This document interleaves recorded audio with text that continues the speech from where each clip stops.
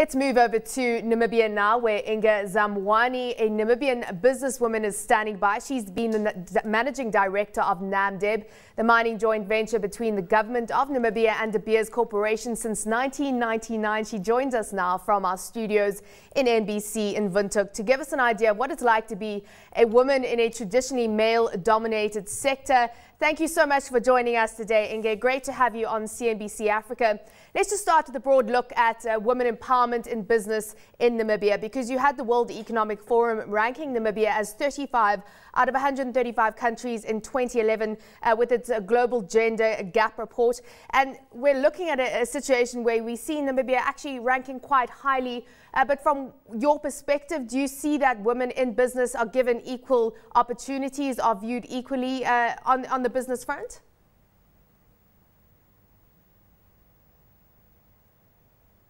Well, thank you very much.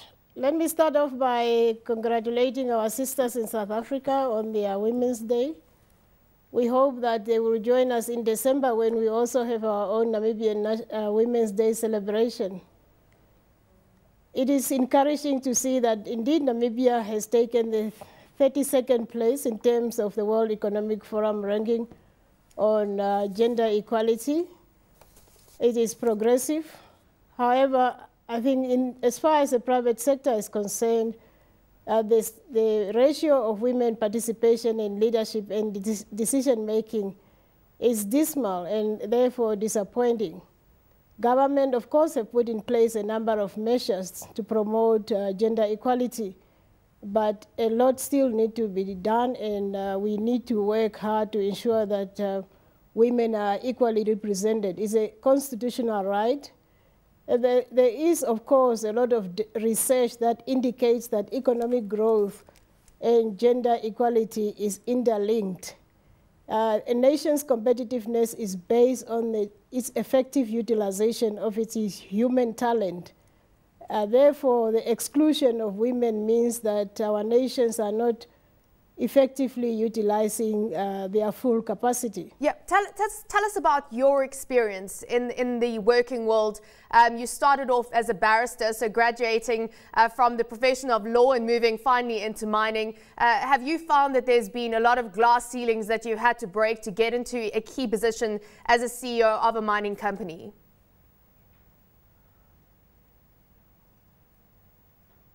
Well, of course, I studied law and I specialized in mining law.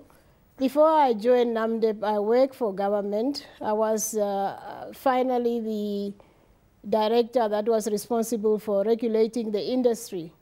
And in that position, I had a lot of contact with the industry.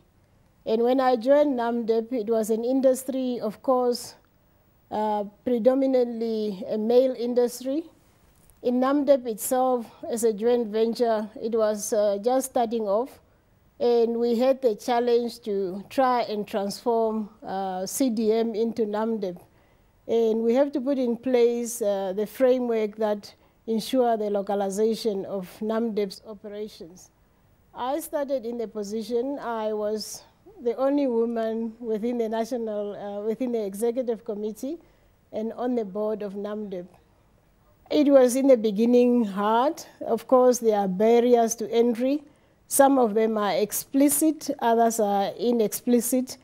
But you must begin to understand how you work your way around that. And soon I understood how I have to work my way around that.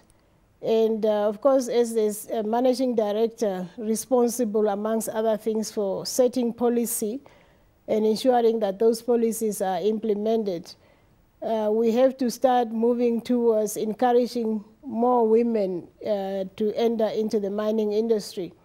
So we use our bursary scheme to try and encourage young Namibian women to see opportunities in the mining industry. Yeah. We sponsored the participation of women in various fields in mining, and today those women are in Namdeb in the middle management position and moving upwards. Of course, you've got a boss, Cynthia Carroll, the head of Anglo American, who is one of the famous women miners in the mining world, and of course someone you can look up to. Do you think overall, though, that it's a tough industry to be in, and that women would prefer to be in more glamorous industries, even though diamonds are girls' best friend. So of course you're dealing with an accessory that women love to wear. But do you think that it's a lot more glamorous to go into other industries as opposed to mining?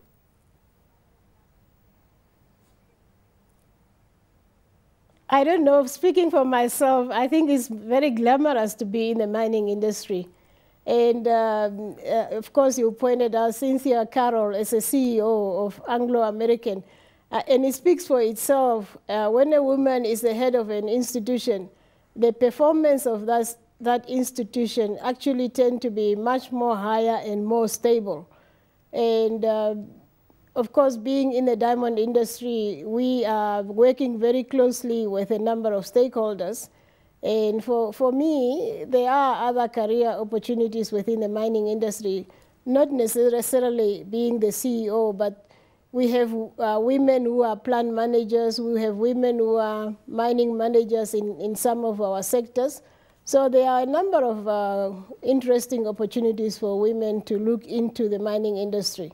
We have women geologists who are now evaluation managers. So I think looking at the very good example of Cynthia Carroll as a CEO of Anglo-American, it is motivational and inspiring, should be for many young women who wants to come into this industry. Fantastic mentor, I'm sure, for anyone to have. Inge, thank you so much for sharing that with us today. Inge Zaamwani is the CEO of Namdeb, talking to us from Windhoek today.